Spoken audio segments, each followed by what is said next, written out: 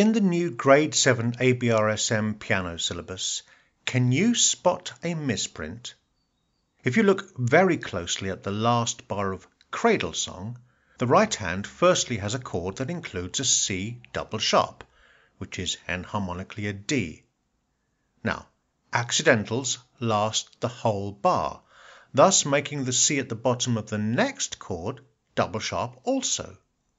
Indeed, I have listened to various recordings on YouTube of this piece, and many play C double sharp as the last chord.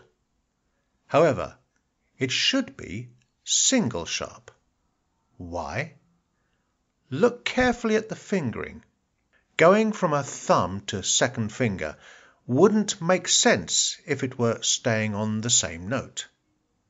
So, you can check out a recording of how it should be played using the link card on your screen now.